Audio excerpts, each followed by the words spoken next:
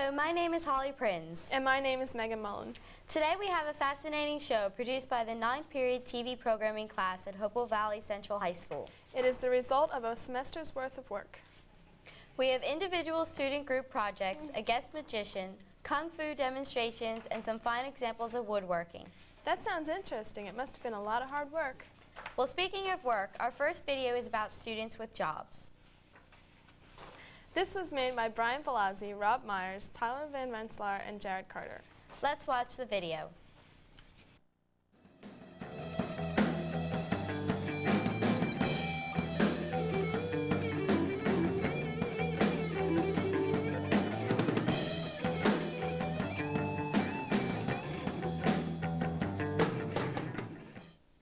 My name is Alex Jameson, and I work at the Pennington Quality Market. Well, now I work in the dairy department, so I stock milk and eggs, cheese, that kind of stuff, you know. That's what I usually do during the day. I guess the freedom of, being back in that dairy department kind of by myself. I don't have to really worry too much about customers or whatever. And, I've been there long enough where I'm not just like some scrub employee or whatever, I kind of have some respect there. I get some respect, and that's what I kind of like about working there. I work at a place called Firefighter Sales and Service on Pennington Lawrenceville Road, and I basically just refill fire extinguishers and sweep up and clean and vacuum and do all the dirty work. In the summertime, I can basically work as many hours as I want. So in the summertime, I can work until 4:30 when everybody else leaves, or I could work till 7 or 8 o'clock and get as many hours overtime as I want. My career at the Pennington Quality Market started at the end of my freshman year. That would be June 8th, 1991, and I started as a bag boy there. Okay. If I wasn't there, then nobody would sweep and nobody would vacuum or empty the garbage or wash everything or do the stuff that nobody else likes to do. I knew I could get a job there. I had some connections of people who worked there, and it was my best possibility to get a job at such a young age. So that's why I went there. A typical day working at Jan's is, I don't know, generally work for about 4 hours, like 4-hour shifts or 5-hour shifts, and you just go in and there's a lot of cleanup work, a lot of interaction with the customers. I don't know, it's pretty fun. It's kind of laid back. I started about 2 months ago because I had a number of car accidents over the winter and I had to pay back all the repairs to my parents. Oh, I'm in charge of the milk during the evenings and all the dairy products. So I'm in charge of the dairy department at nights, and I guess that could be a pretty responsible position, making sure there's no bad milk out there, it's not expired or anything, and I got to check stuff like that, and the cheese and the eggs, and I got to make sure they're all stocked and that customers are satisfied with the products they're buying from our store. It doesn't really interfere with school right now because there's a lot less pressure now it's the end of the school year, and it interferes with my social life because generally I have to work one weekend night from 6 to 11, and that's not that great, but I don't know, you deal with it. Well, it conflicts in a way that, school, you go to school at 3 o'clock, 8 to 3, and it's a lot of the day, and then, I got an hour off or whatever, and I got to go to work at 4, to 9 o'clock, so that kind of throws things off. And I don't know if I'd say social life at school. I'd say it's hard to get your work done sometimes. When you get home at 9, you really don't want to do any homework. So that's conflict sometimes.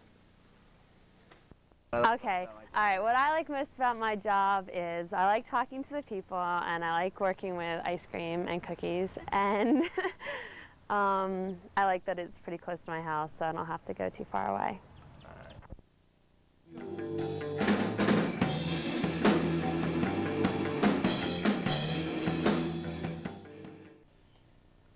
Boy, those students have hard but interesting jobs. I know. Imagine being in charge of the milk at Pennington Market.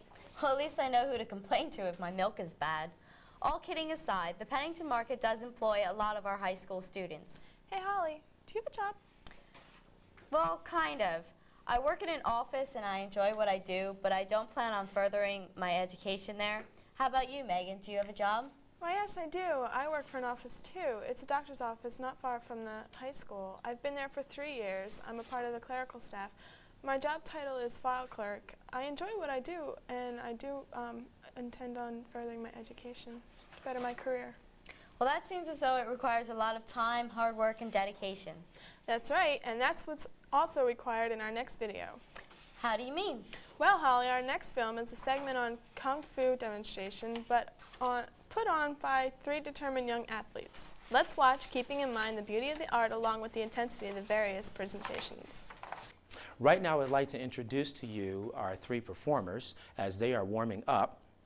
The first performer we're going to introduce to you is going to be Luis Diaz.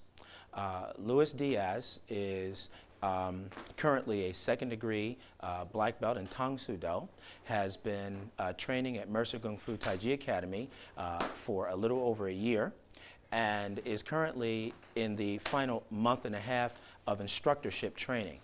He's going to be performing for you a couple of routines today. Next, I want to introduce to you Brianne Sudia. Brianne Sudia is only 8 years old, and she's been training for 2 years. She is our youngest demo team member, and also in her last tournament happens to be a champion at taking first place. Her future is very, very bright, and she is known as one of our most animated performers.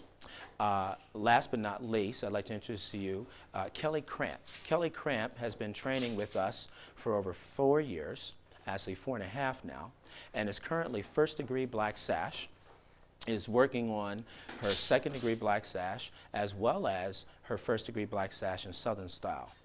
This young lady has been rated nationally for the last 3 years, is currently ranked number 2 in the nation. 2 weekends ago, she took first place in the Battle of Atlanta, and this week will be competing for another first place in Houston. We're all very, very proud of each of these individuals, ranging in ages from 8 years old, 10, and all the way up to 24.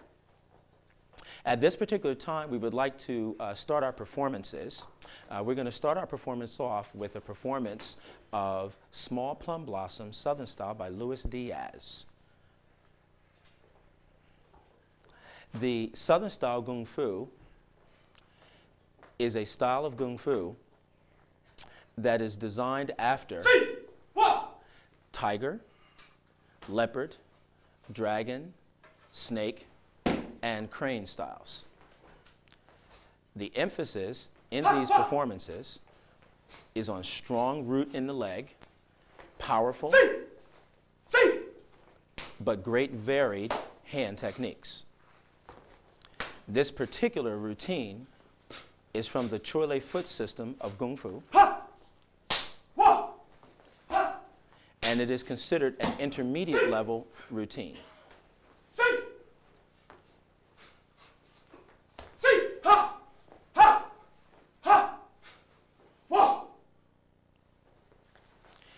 You can see the great speed, focus, and concentration required to perform these routines.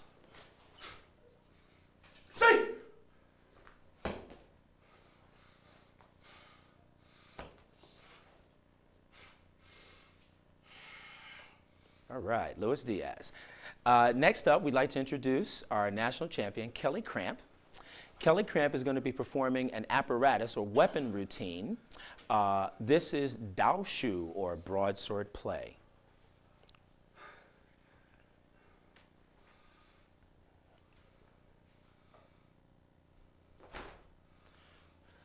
Routines come from both southern and northern China.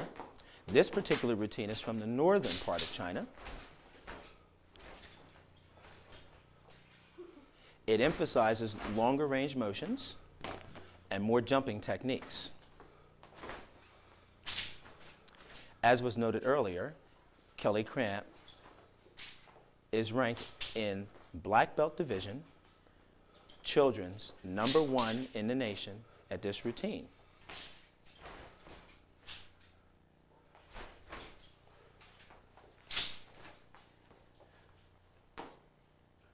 besides being an excellent sport, these exercises are great for youngsters to develop focus, concentration,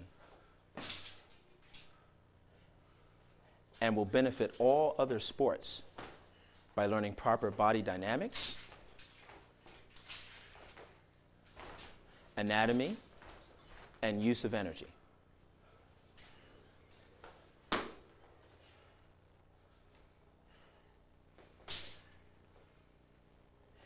Kelly Cramp. Next up, we'd like to bring up one of our younger performers, Brianne Sudia. Brianne Sudia is going to be performing for you what we call B-level Chan Chuan. Chan Chuan is a Chinese word that means long fist. This routine is an intermediate level routine.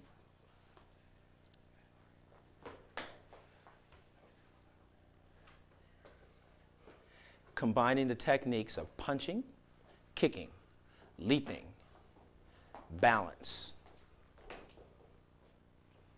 standing, blocking, evading, striking with the palms and elbows, kicking and smashing.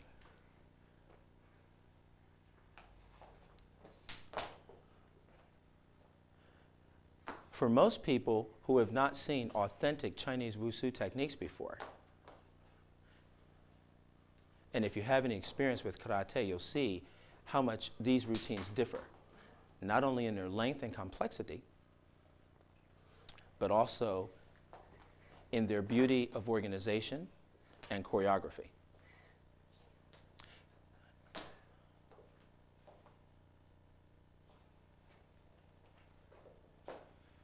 Brianne Sudia. All right. That was quite an exciting performance. I'm a little bewildered by it. I wonder if Bruce Lee got his start with an organization like that. Why aren't there any women kung fu stars? I don't know. What's up next? Well, you should be familiar with this one.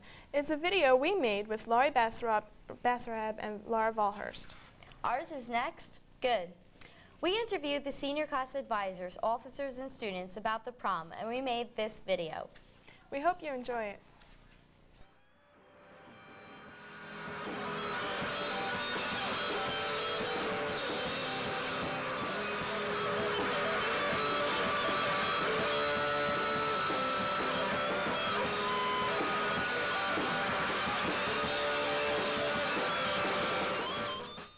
Oh, the plans for the senior prom. Well, first of all, the senior prom is on June the 3rd. That's a Friday. And it starts at 7, and it's over at midnight. And it's at the Masonic Temple in Trenton. And it's a beautiful place, and all the seniors are going to really like it when they get in there and they see it. Well, we went to a lot of places. We went to Princeton, we went to Forestall Village, the Marriott, and the Hilton. And we went through a lot of places until we came to Trenton, the Masonic Temple.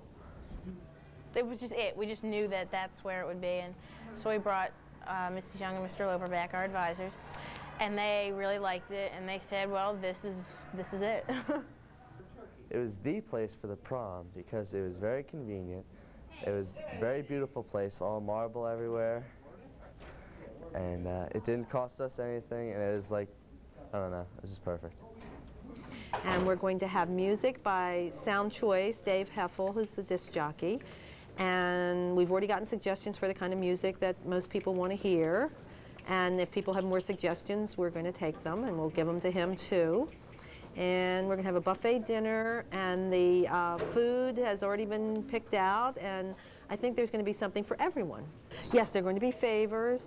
We sat down with the senior class officers, and we showed them the things that were available, and they picked out some really nice favors for the class. There's long stem wine glass for the girls, and a glass mug for the boys, and it'll be imprinted with the date and the high school and the name of our prom, and the theme of our prom is These Are Days, and that's from the song 10,000 Maniacs. What a post-prom party is. Well, that's the where everybody's going to go after the prom just to relax and not drink and have a good time and win prizes. Post-prom party is immediately after the prom, and it runs until about 5:30 in the morning. And there's going to be door prizes and food and music and all kinds of good things. And we try to encourage all the seniors to come, even if they don't come to the prom, because they're going to have a good time. They're going to be with their friends, and it might be one of the last times they're with all their friends for an all-night party. Chaperone, but nice. The post-prom party is done by Parents Forum, and it's a way to keep kids from, like, after the prom, going out and drinking and driving and stuff like that. And this year, Lloyd Batsrab's mother is the chairman, and my mom's the chairperson of the decorations, and it's just going to be a lot of fun. They're going to have movies and like a place for everyone just to lay down if they get really tired. And at the end of the night, which is like 5 o'clock in the morning, they're gonna give away prizes and stuff like that. So it's just a good way to keep kids from drinking and driving and being unsafe prom night. So. Yeah, I plan on going. I plan on staying all night and winning one of the prizes. Any idea what?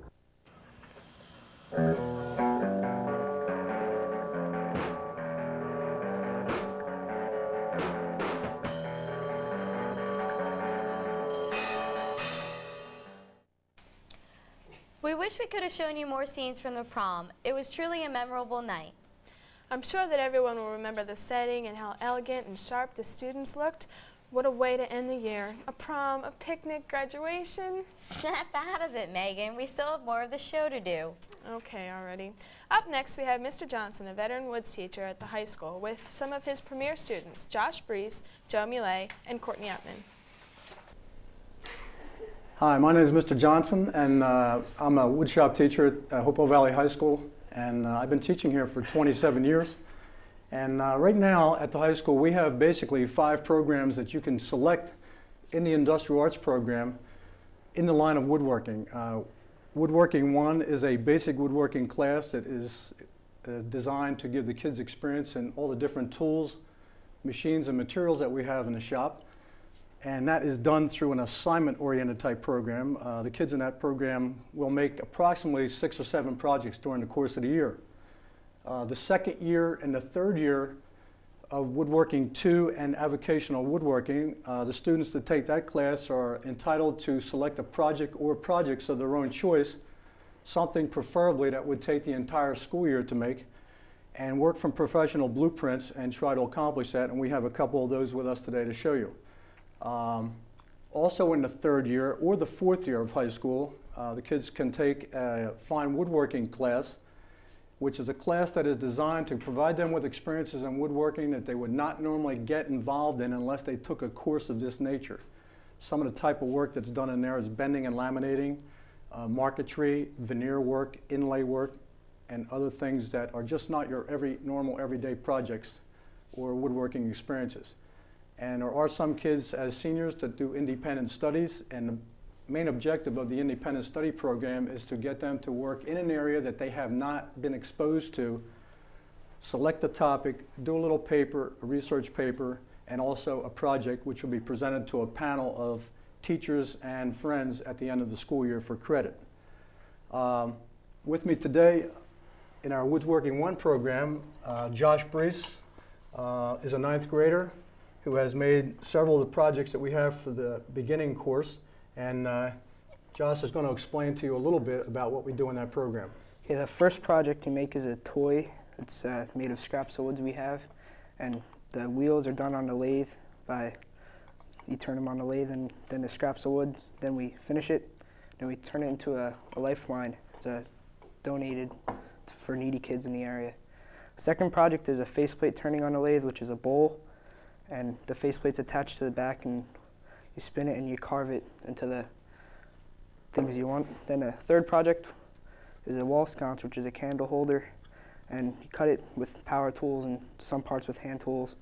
And the candle holder itself is done on a between centers turning. The fourth project is a jewelry box, which is you learn how to do the different cuts, such as a rabbit cut and a miter cut. Then the insides of both are lined with a flocking material, which is paint. You put 2 coats of paint, then you spray this material in, and then it makes it a velvet look. And next year in Woods 2, I'm looking forward to making a piece of furniture. Thanks, Josh. Joe Muley, who was a junior last year as a sophomore, made a beautiful gun cabinet in our class and wanted to continue his interest in woodworking, and this year is working on a dining room table which opens up and has 2 leaves. And maybe Joe can explain a little bit about his project. Okay, this is my 3rd year in the woodshop program. Last year I had a lot of fun making my cabinet, and I want to make something else this year. And the first week of September, everybody comes to school that's taking that woodshop program. We get to look through all kinds of plans and books of what we would like to make. And I looked through a book, and this table caught my eye, and I said, I'd like to make that. It looked nice at home. So I took the time, September, I started getting everything ready, laying out plans and measurements. And I began, if we get take a look, I began making the pedestal, which consisted of 4 legs, which were routed into a pedestal base, a solid piece of oak with a bottom cap. And that took me till a little bit past January. And at that time, after I finished sanding that, and then I had to go onto the tabletop, and said the project is solid oak. So with the tabletop, I had to cut equal width planks of oak to make the top itself, and cut it on a circular pattern on the bandsaw, and then put it with 2 table slides to make the leaves. I'm going to take the tabletop off. Okay. It's not fully assembled yet, but this is how this consists of 2 slides for the leaves, which will accommodate, make the table accommodate from 4 to 8 people. And this is the base where it will be mounted. With us today we have Courtney Upman, who is a senior, and Courtney has gone through our entire program. She's had Woods 1, Woods 2, avocational woodworking, and is now in our fine woodworking program as a senior, and has done some nice marquetry work and also some bending and laminating. And Courtney, maybe you'd like to tell the people about your projects. All right, what I did for this is a marquetry project. It's you take the different colored veneers. You buy the piles of veneer, and you take the different colors and you cut them out so that they fit into each other. And by doing this, you can form a pattern or a picture, like this picture. And then it gets all glued down together onto a piece of wood, and you can come out with a box like this. And this is the laminating project, and this is 2 pieces of red oak which are glued together, and they're bent into this form, and then you push them together, and they're fitted into the turned handle, which is turned on the lathe, and it comes out, and you can net it here through on the side are little holes where you put the net into, and that's laminating. Maybe you'd like to tell them about the veneering jewelry box that you're working on right now. Right now, it's not completed yet, but it's a jewelry box about that big, and it's the like kind of veneer, somewhat veneer in here, and you glue it down, and it's all lined on the sides of the box, and it has drawers, and at the top there's a rose, which is different color veneer, and it has 2 drawers, and the lid, it opens on hinges. It's pretty. Thank you, Courtney. Thank you very much for your time, and I want to thank my students for coming today and sharing their experiences with us. These students really showed some fine examples of craftsmanship. I don't know if I can do that kind of work. You probably could. According to Mr. Johnson, interest and desire are the major factors in success for these projects. Well, anyway, I was impressed. So was I. Next up, we have some more video of the Kung Fu performers. On this segment, we will see a demonstration of defense techniques and then a single performance by an up-and-coming youngster. What we've shown you is empty hand routines and also a weapon set, which, by the way, that particular weapon set was a standard for international competition. But we also practice self-defense skills, and that is a major part of what we do. To demonstrate and to rehearse the applications for real-life combat, we have what is called sparring routines. Next up, I'd like to bring back out Louis Diaz and Kelly Cramp. Our 2 performers are going to perform for you something which is required for their rank advancement, their Southern style sparring routine number 2.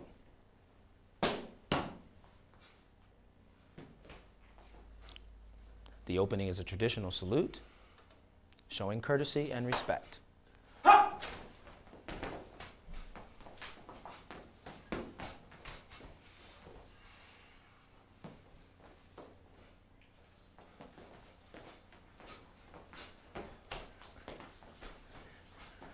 one would think that at young Kelly's size, she might have difficulties with the larger Luis Diaz.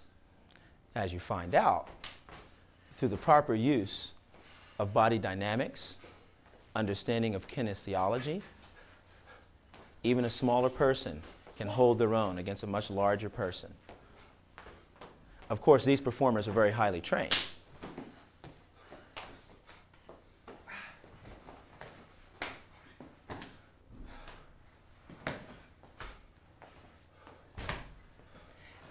And as always, at the end of all routines,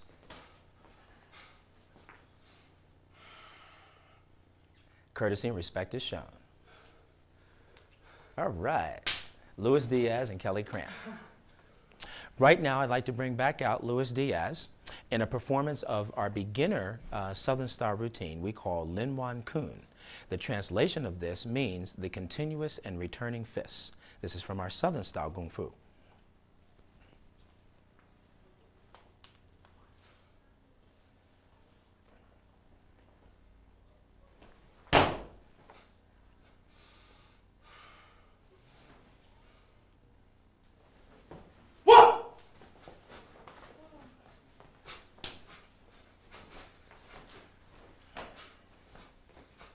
Again, this is our beginner routine. The movements come from 3 different animal forms: tiger, leopard,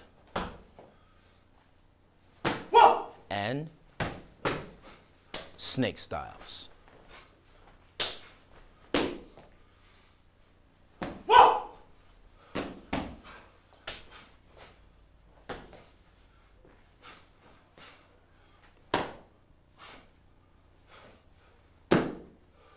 Notice the energy.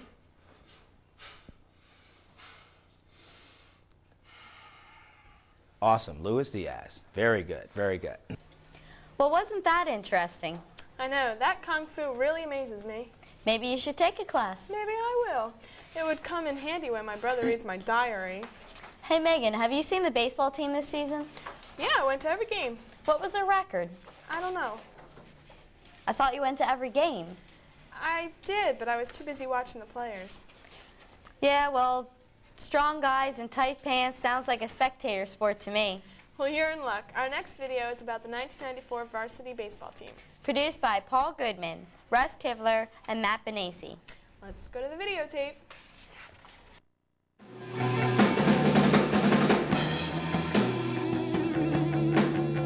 I ducked off into a dark alley not too far. Everybody, you know, we're a young team. We're mostly juniors. You know, we only have a couple seniors, and everybody's got to contribute in order to have a good season this year. And you know, we just got to play good, solid baseball. We don't have, you know, we don't have many, like, you know, big hitters. You know, we just everybody has to do the little things right, and then hopefully we'll have a decent year. Well, Casey and I have to pitch good. Let's see. We have to have good defense because our offense isn't really that strong this year. We can't make a lot of errors in the field, and pitchers, we have to make them put the ball on the ground, make them put it in play, make our infield and outfield make most of the plays. We can't, because and we have to pick up the bats a little bit because you know, they're not that strong this year. We have to put the ball in play and make the other team make the errors. Jordy Kerr is really the secret to the whole thing. If Jordy can give me some good innings, we very well might do all right. Last year he'd pitch well in some games and then come apart in others. He had sore arm problems.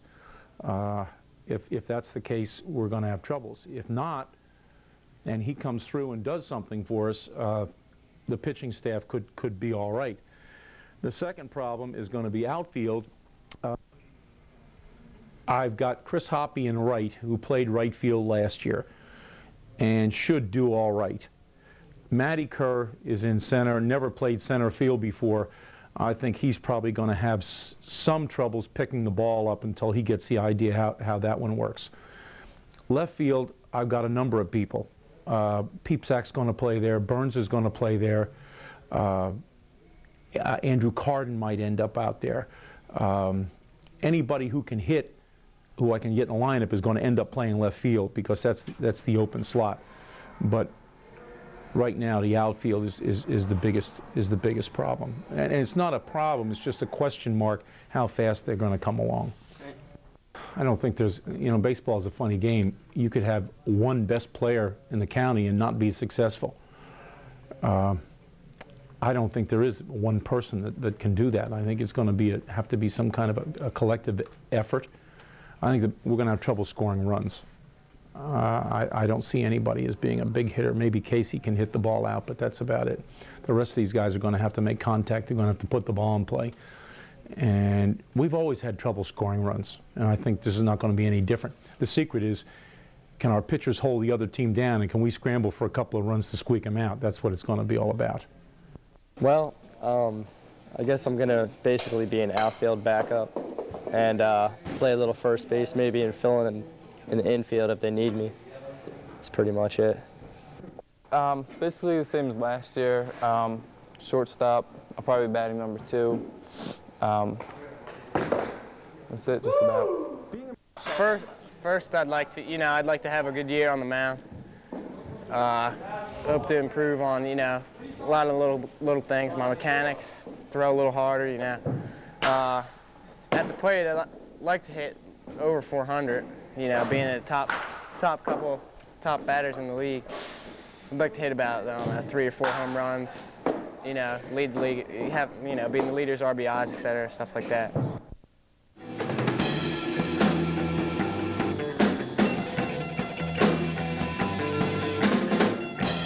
Suddenly he started chasing me down the street.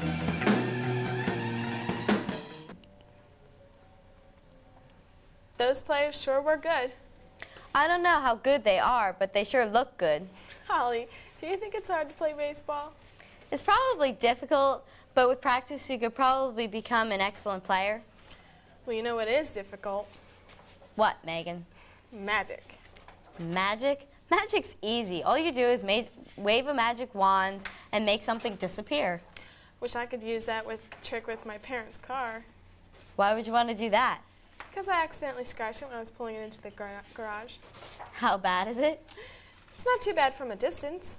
How far from a distance? About 100 yards away. Well, maybe this next video will take your mind off it. Josh Kaplan, a sophomore at Hopewell, will entertain us with his amazing and spectacular magic tricks. Hi, I'm Josh Kaplan. I'm a sophomore here at Hopewell Valley Central High School. I'm going to be doing a couple of magic tricks for you today. I got started in magic in 7th grade before I moved here. And can I have a participant from the audience?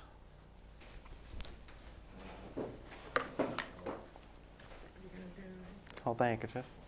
Like this? Yep. Have one ball. Put the handkerchief over the ball. The handkerchief away. 2 balls. Put the handkerchief back. Handkerchief away. 1 ball. Put another ball. Here. Put the handkerchief over the ball. 3 balls.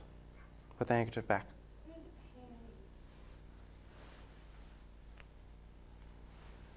Two balls. Okay. Have a trick here called a penetration frame. And what you do, you take a card, put it in the frame somehow. Put it in the frame. Card's in the frame. Take the card. It's not in the frame. Card's still there. Do it one more time. Card's out of the frame. Card's still there.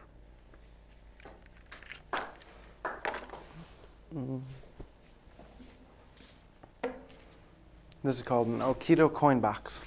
What you do, you take the box and you put a coin in the box. Take the cover the box on top of your hand. If you tap the box, it comes out in your hand. Box is empty.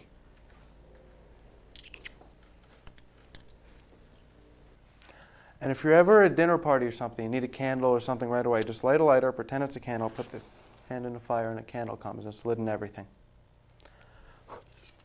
Thank you. I'm Josh Kaplan, and if there's anyone in this high school or Timberlane that's interested in magic, come and see me because I'd like to meet some other people. Thank you. Whoa, Josh is on his way to being the next David Copperfield. I know. How does he do those card tricks? I don't know. Maybe he'll tell us. I don't think so. A good magician never reveals his secrets. Our last video is another segment of the Kung Fu demonstration. Do you still want to take Kung Fu? I don't know. It takes years of training and hard work, but I'd be afraid I'd become a bully. Kung Fu is only supposed to be used in self-defense. Well, I'll decide after we watch this last video. Again, let's bring back out our national champion, Kelly Cramp.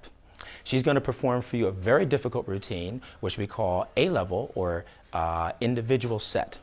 This is based on the Chun Chun system, long fist.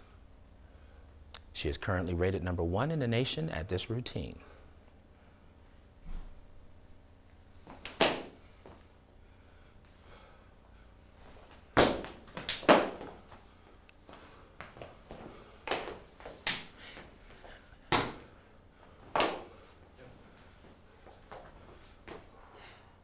The first thing our viewers should note is the differences between the northern and southern systems. The use of aerials, high kicks. Both systems use long arm sweeping maneuvers.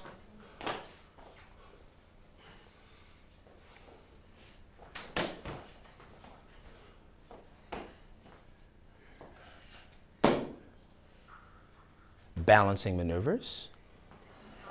At all times, the performer is not just thinking about their performance, but also about the application of their movements for self-defense. This is what makes the spirit of the performance so strong.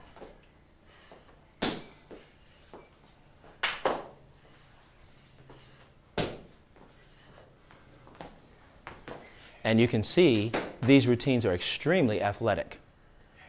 So one will get into very good condition by practicing them.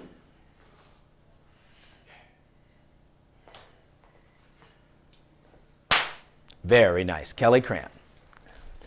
I would just like to close with some words and about the performances in which you have seen and a little bit about what martial arts is about in general. First off, the performances that you're seeing are Wushu, or what we call Kung Fu from China. This differs from the karate systems that you may see at other schools and demonstrations or even on TV. However, most of the performers that you witness in the movies and TV usually practice Chinese martial arts because of the physical foundation that it gives the body. An excellent system to practice because the art will train the body in an all-around way and benefit all movement and all sports as well as the health.